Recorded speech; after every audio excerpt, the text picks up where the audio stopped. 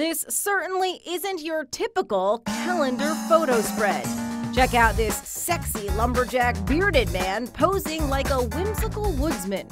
The real-life tough firefighter is modeling in a pair of shorts, suspenders, and hard hat.